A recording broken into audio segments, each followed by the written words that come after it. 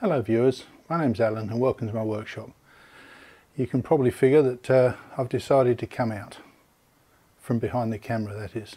A couple of friends have been suggesting to me for a while that the appearance of a silver-haired talking head can add some credibility. Well, you can be the judge of that. But I've decided it's just not worth the effort of trying to stay out of sight behind the camera. Sometimes it's just too hard organising the shots and so on. Just make it easier for me. I don't aspire to video greatness, but I do want to get some stuff out there that's good enough that people are interested to watch it. Whether I'm in the picture or not, it doesn't really matter that much to me at the end of the day. But basically I want to pass on some of the tips and tricks and things that I've got from my experience in the workshop, particularly with problem solving and coming up with creative solutions rather than going into detailed nitty-gritty. There's lots of YouTube videos out there that do that, and I'm just more interested in focusing on the solutions. And particularly my bent is to try to reuse and recycle. So when I do come up with solutions and try to map them to something I can actually do, my go-to is always to see what I've got lying around or what scrap can be reused and so on. But anyway, enough of that. I'm here, you can see me, for better or for worse. And I want to move on to a new project now to do with drill sharpening. This is a bugbear, I think, for lots of people. Probably anyone who's ever tried to drill a hole and found that their drill is a bit blunt. And it's certainly something that I've had many goes at, using various bits of kit, but I've yet to come up with a satisfactory solution. And I've decided that 2021 is the year of solving that problem. So I'll be exploring several options. But first up, we'll start off with looking at drills and understanding why it's actually so difficult to sharpen a drill satisfactorily. So, to understand why drill grinding is so hard, I think you first have to understand a little bit about drill geometry. Now, I'm not intending here to do a masterclass in drill and the way they're made and everything, but it is worthwhile pointing out several key features. So I'm using a 1-inch drill here because the features look quite large and they're easy to see. So there's some obvious things. So there's flutes, 2 flutes usually. These raised ridges here are margins, and they serve to minimise the friction when the drill's going down through the material. It contacts in the side of the holes with these things instead of the much larger area which is called the flank. So we've got grooves, margins, flanks. At the business end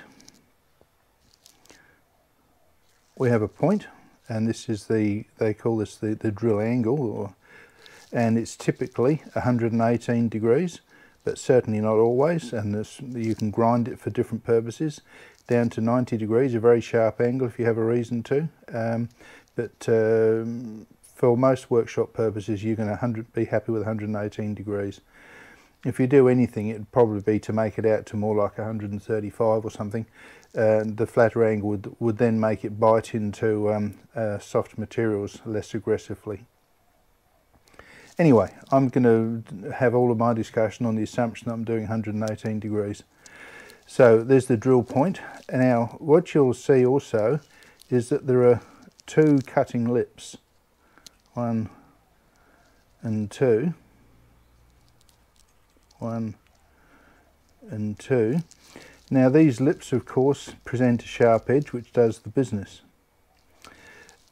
but they can only cut if there's actually a clearance angle behind them. So you can see here that's the cutting edge, but the material in the flank is backed off here as you move away from the cutting edge, and that angle that's included there is the clearance angle, and you have to have that clearance behind the cutting edge, otherwise the cutting edge can't dig into the work. And it's creating that clearance angle really that causes all the grief, because if you look at it, it's a fairly complicated shape. It wraps around in a cone shape but also falls off towards the back. The last feature that's worth pointing out is the chisel point. Because the grind has to back away around there and on the other side, it's not possible for these two edges to meet as a point. So you finish up with this piece here, which is they call the chisel. And the chisel is something you can't get away from with what's called a conical grind, which is what we're talking about here. But the chisel is a nuisance to you because it doesn't actually drill. And so when you're trying to make a hole, you have to put pressure on to basically push that into the work, and it pushes material out the way. And then the cutting edges come into play and can start exerting a bit of force to actually pull the drill in and offset the effort required to push that a little bit. But the chisel point is a consequence of another feature which I forgot to mention earlier, which is basically the web. And the web is the material that is on the centre line between the two flutes. And excuse me, typically when the way they construct the drills, the web actually gets thicker towards the back end of the drill. And it's just a structural thing. I mean, obviously back here it's immensely thick, but it tends to get thicker as you go back. And an issue that creates for you is as you sharpen the drill and reduce its length, you're going further back into the thicker web material. So this chisel point here becomes longer and more of a nuisance. And that's one of the issues with using this conical grinding method that is most common. Anyway, that's covered the key pieces of the drill. And so when you're sharpening it using a traditional conical method, the idea is to get the edge and then have the back off angle behind it, which leaves you with the chisel and those issues. But there is another way to sharpen them, which has come to the fore in recent times, and that's called 4-facet drill sharpening. So we'll certainly be talking about that as well, and the pros and cons of that.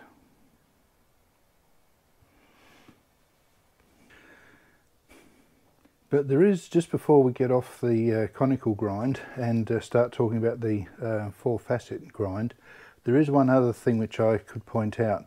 Using this even larger drill as an example, this guy's 1 5/8 inches, so pretty worthwhile beast. This has got a conical grind on it. I'll get it into camera. So you can see this, the same deal. We've got our cutting, let's move him out the way.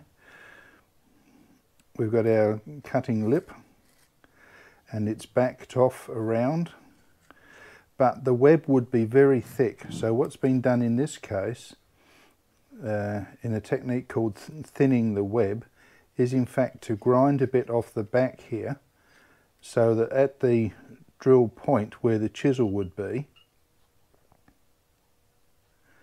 even though it's a really large drill, because of the thinning here and symmetrically on this side, the chisel point is actually really quite small because it's been thinned out.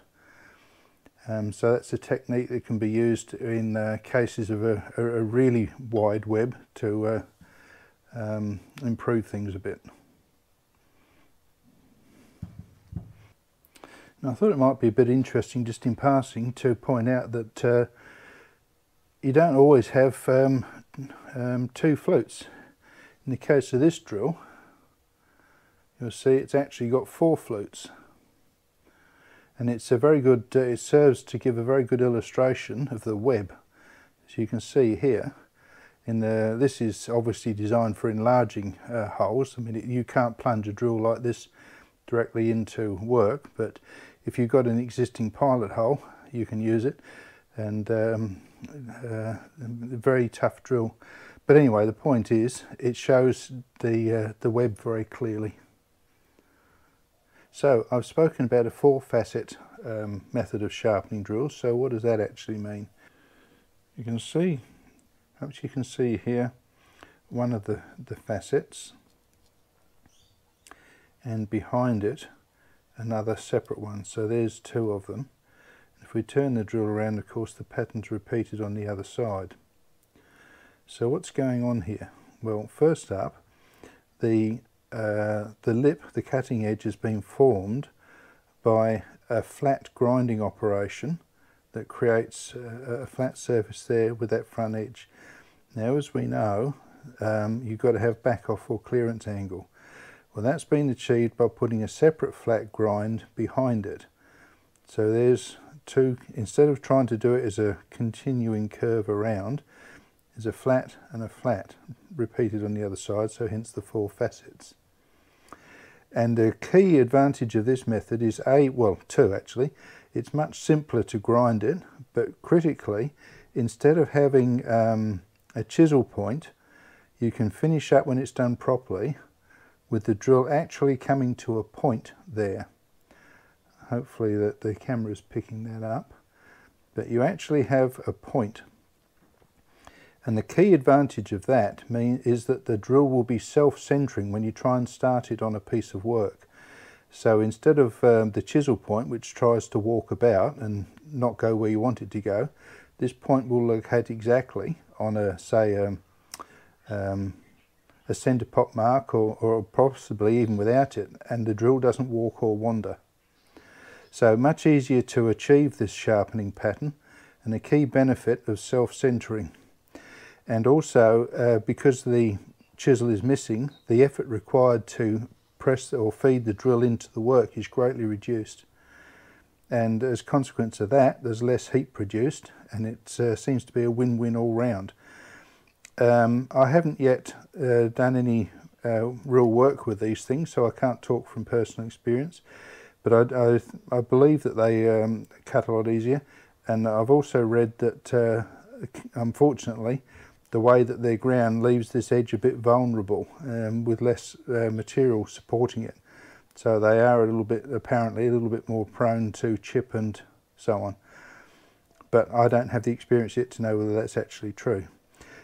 So I'll be looking in a bit more detail at both of the methods, because I want to make a drill grinding attachment for my AR5 tool and cutter grinder.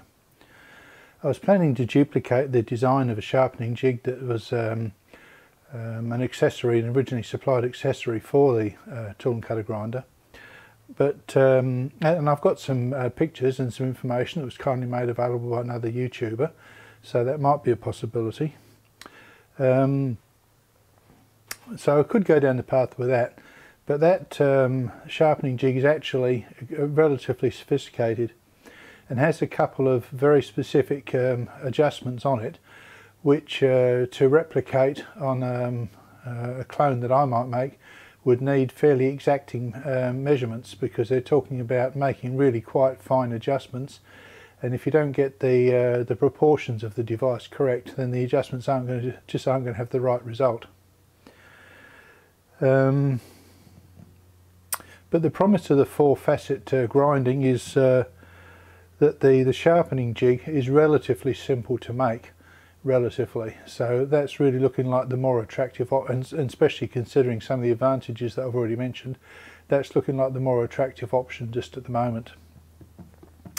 But come on the journey with me, we'll check these options out and see which one makes it to the top of the queue. Okay, well, let's start having a look at some of the things I've used in the past to try and help me get a reasonable result sharpening drills. So first up was this guy here, which is an attachment for a drill, cordless or otherwise. It clamps on the boss behind the chuck there, and it's a bit difficult to get a good picture of this, but perhaps you can see that there's a set of holes around the top here. Each one's nominated for the size of a drill, and down in the bottom of the holes there are a pair of little dogs that stick out, which are supposed to engage the edges of the lips. If I turn the grindstone by hand here, you can possibly see at the bottom of the hole that it's rotating around. And it's a profiled stone, so once it's worn out of shape, that's it.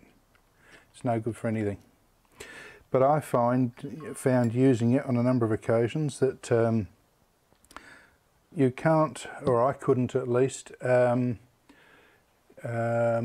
I couldn't at least get repeatability in how I put the drill into the thing, and as a result we finished up with multifaceted, very poorly shaped tips. So for me this thing was useless. I'm not interested in having any more to do with it. That's that one.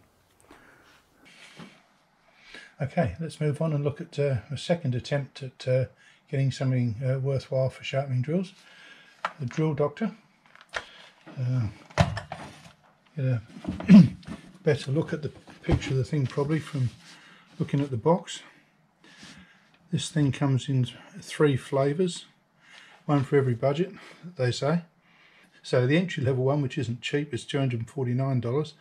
Then their middle ranked one, their 500X, is a rather more expensive, $479. And then their one they call their trade or top line one, the 750X, is nearly $580. That's Australian dollars. Now for that sort of money you're expecting a pretty serious tool. Yeah, well, I'm not sure I got one. Let's have a closer look.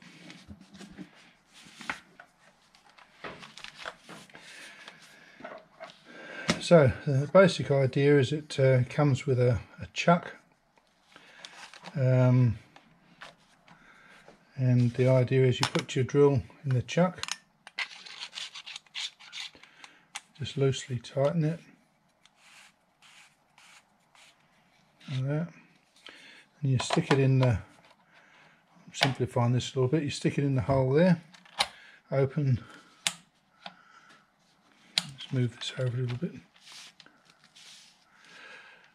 open that up, push the drill in and rotate it around until these claws grab it and align it. With this model there's a knob that you can play with as well, which changes the amount of stick out of the drill, and I haven't found it to make a great deal of difference to me, but let's set it on the middle position.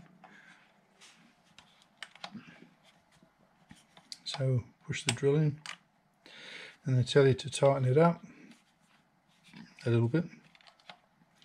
Take the chuck out, sharpen the drill firmly, and then you're ready to go. So I'll plug it in.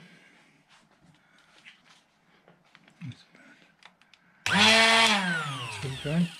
So the idea is you put your drill in, and there's cams on each side of this thing, so when you rotate it, it has a rocking up and down or round and round sort of motion. Easier just to do it, you'll get the idea probably.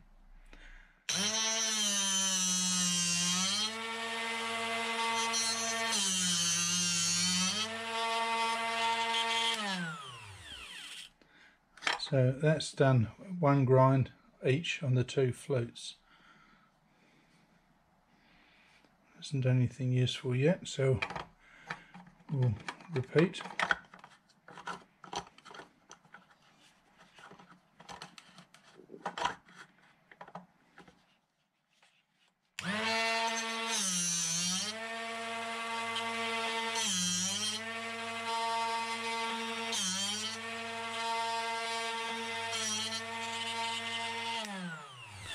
So do the same number of things on each side. See what we've got now.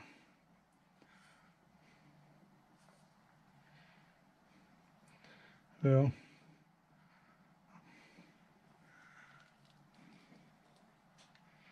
I can't say I'm overly impressed.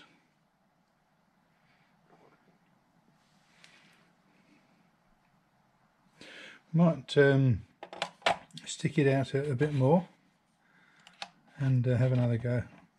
I mean, in fairness to it, the drill that I was giving it to do, the drill I was giving it to tackle had been butchered by the other sharpening thing. So anyway, so we'll take that out, loosen the chuck off again.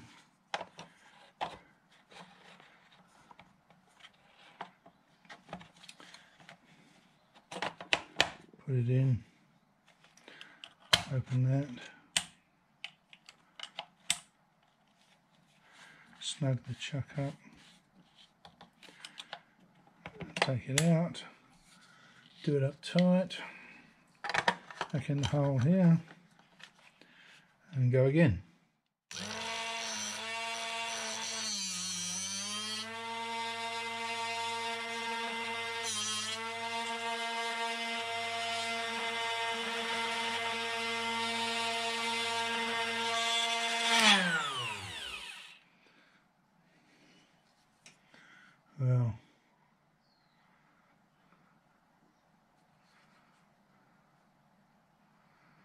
Well, let's have a proper look under with some serious magnification and see what it looks like.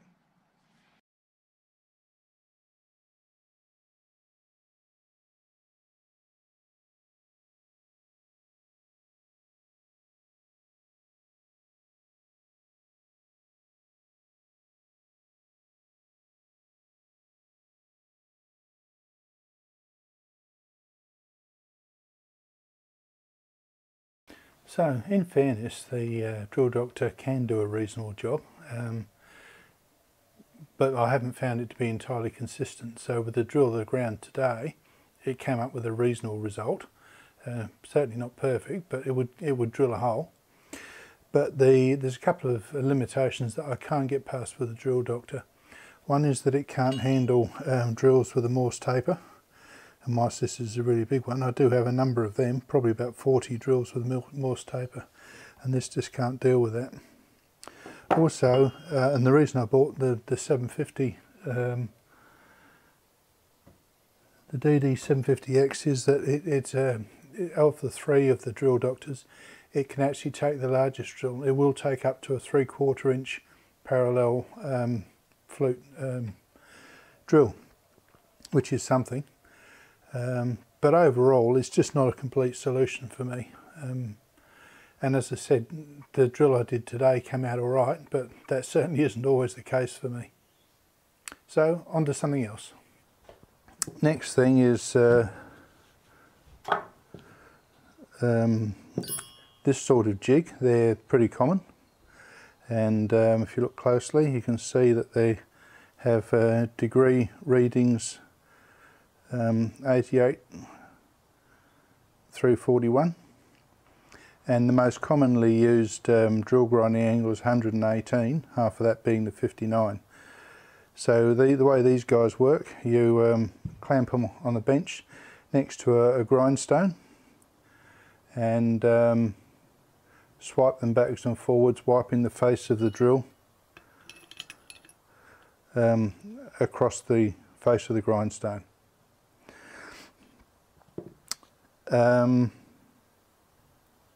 In this format, it doesn't provide very much in the way of fine adjustment for doing the sharpening, and certainly one of the issues is with this sort of jig is getting some appropriate clearance angle. Let's use the bigger drill to get some of this clearance angle. What tends to happen with this style of jig is that you finish up with either zero clearance or even worse, positive, so that it's the back edge of the flute that touches the work, not the cutting edge. Also, in this implementation, typically the shaft is vertical, not inclined at all. And the correct, the original design for this thing dates back to about 1910 or something actually. A bloke called Van Rooyen did a whole lot of work and came up with a mathematically proven model why this sort of thing can work, but only if that's leaning forwards and the drill centre line is off to one side of the vertical post, etc. Some challenges like that, and these simple implementations just don't allow for that. Even so, using them carefully, you can get a reasonable result, but my issue is that I've got to be able to, in my workshop, do large drills as well as the smaller ones, so it just doesn't get there. So the basic concept might be alright, but basically what it's doing is what's called conical point grinding. As you see, the sharpening goes around and down. So I'm inclined, and this basic idea is what was embodied in the drill sharpening jig that was originally an option or supplied with my AR5 tool and cutter grinder. So I've got it in mind to make a clone of what they would have supplied with that. And that clone does have this extra sophistication of the leaning angle here and being able to offset sideways, etc. But I'll do some drill sharpening with this guy and show you what's possible with it. So that'll get us started. We'll move on to doing something with this, and then after that I'll have a look at the mechanics of doing the 4 facet sharpening. Alright, so first thing we've got to do in setting up to use that drill grinding jig is to get a stone set up and face the stone. So I'm going to be doing that using the AR5. You're supposed to have, or it was supposed to have a block that held a diamond grinding point. I haven't got that, so I do have a diamond grinding point, and I've just mounted it in this universal holder to get the job done. And I'll get the face of this stone flat with no run out. So that's what we'll do first.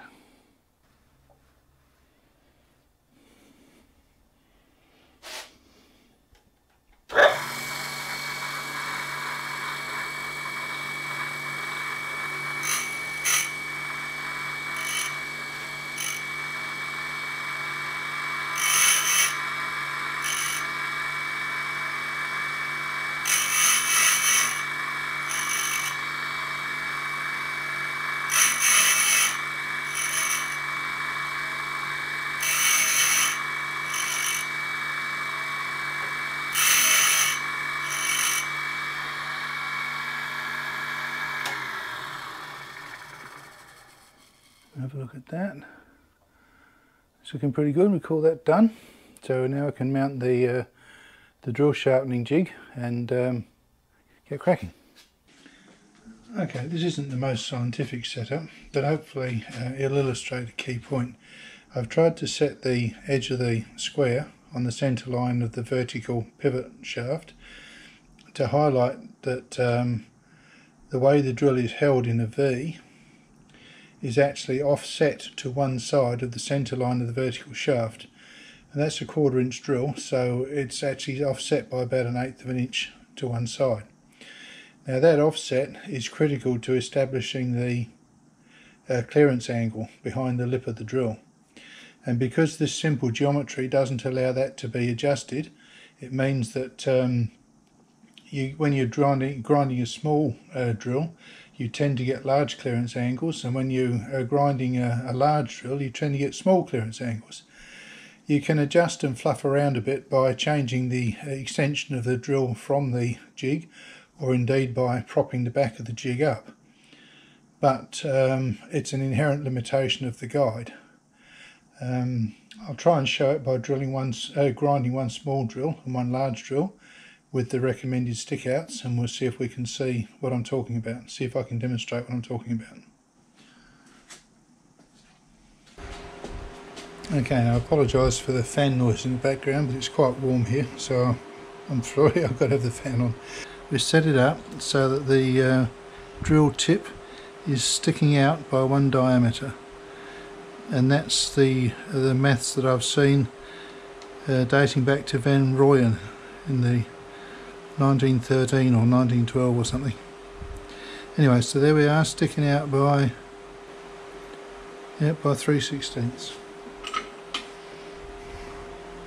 That's good. This top piece here is broken, unfortunately. It's going to crack off across here, but never mind. So I took this little nib thing off so you could see what was going on.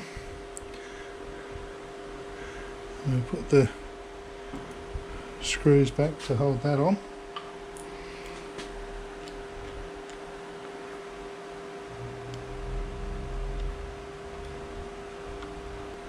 So it just catches the lip of the drill. And we can see, or you can see, we've got a problem straight away, because with that at its lowest position,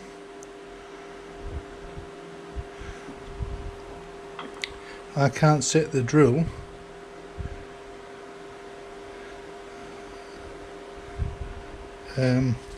if I try to grind it at that, what's going to happen is it will grind the nib here.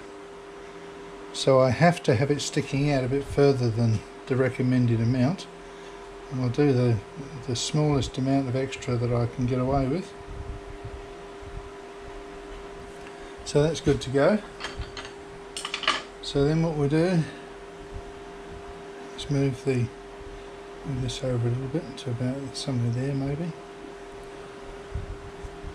I've set this below the diameter of the centre line of the wheel in the hope that the grinding angle, or the angle of the grit going past the drill, will cause the grinding pattern, or the roughness, to be away from the edge of the lip rather than parallel to it, hoping that that will result in a slightly stronger lip. Anyway, let's start it up and see how we go.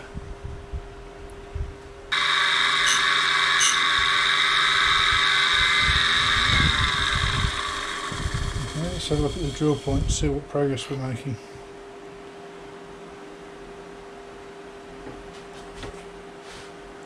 Well, we certainly seem to be getting plenty of clearance angle.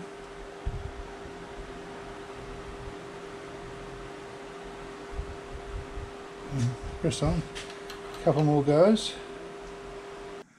I'll go and put this under a magnifier in a little while, and we can see a bit more clearly what sort of a job it's done.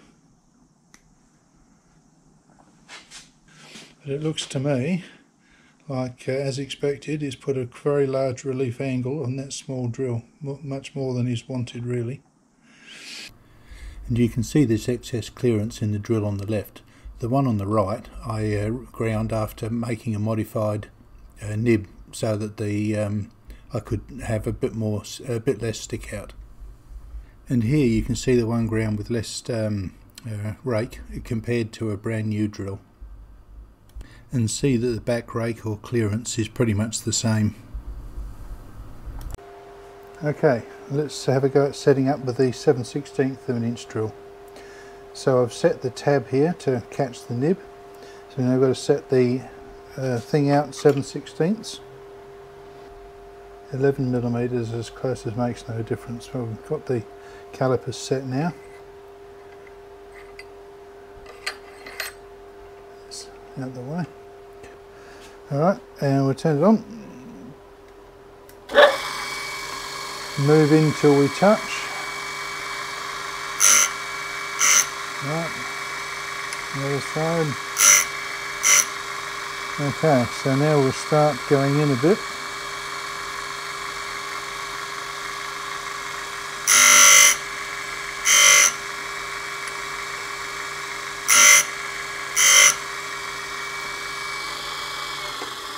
And just check, have a look, see what's happening.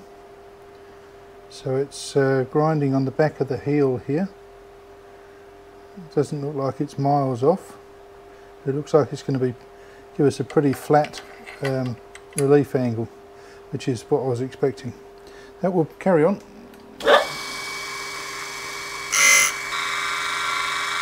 And I think my eyes aren't that great, but I can just see, I think, a little tiny bit that hasn't, well, it's getting a bit warm now, hasn't quite got it, so I think we just need a slight touch more.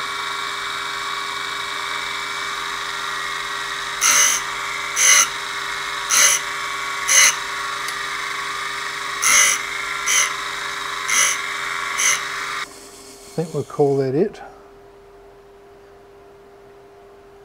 And we've got our grind all the way around, but the relief angle is flatter, I think, than it should be, which is the issue with this style of jig. so there isn't any way to adjust the offset from the centre line of the pivot. Well, I might go and drill some holes with these and these two drills that we've just sharpened, and whilst they showcase the limitations of the jig, they probably do still drill holes, so let's go and check them out.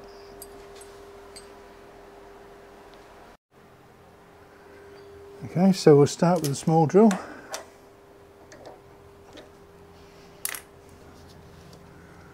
And give that a bit of speed.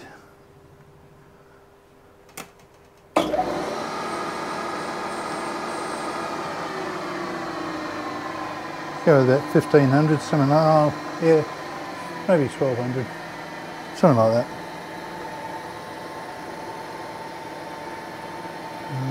Bit of this. Alright, see how we go.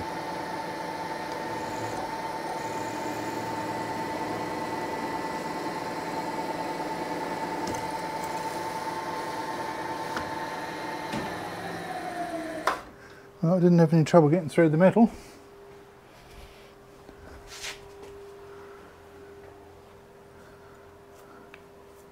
Neat enough hole, so we might check that out with a hole gauge afterwards and see whether it, how far off being on size it is.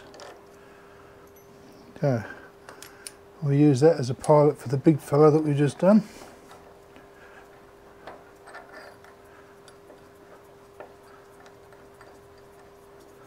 So I don't usually drill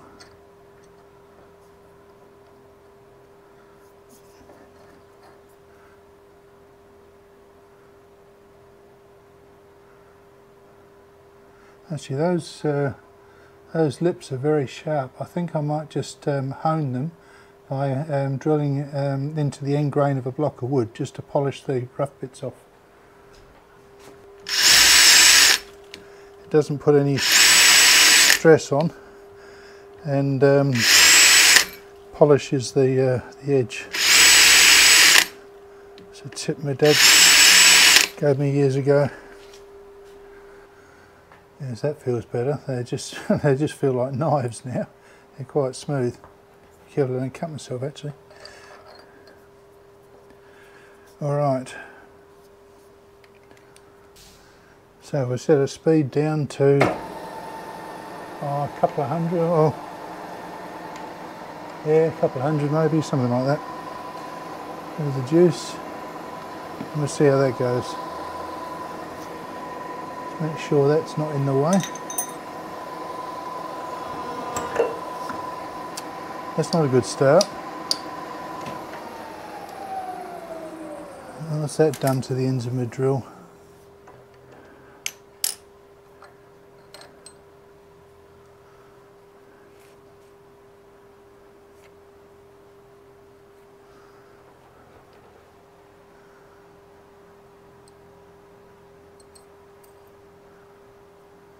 Yes, it's broken the edges up. So we might just, so we've got the drilled grinding jig set up, we might just touch that up and come back and try again.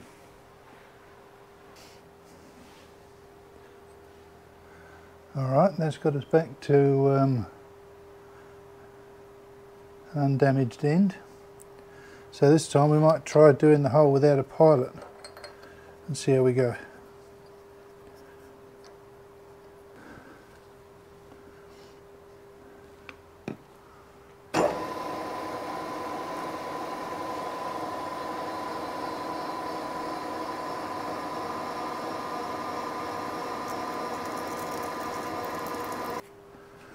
Let's inspect the end. Well, that looks, no, both lips still look pretty good actually. So I guess it means that they're just not quite symmetrical. Well, given the cheap, drill jig, I suppose we can't be too surprised at that. But anyway, it's done a reasonable job. But there isn't as much clearance angle there as would be good. But clearly there's enough.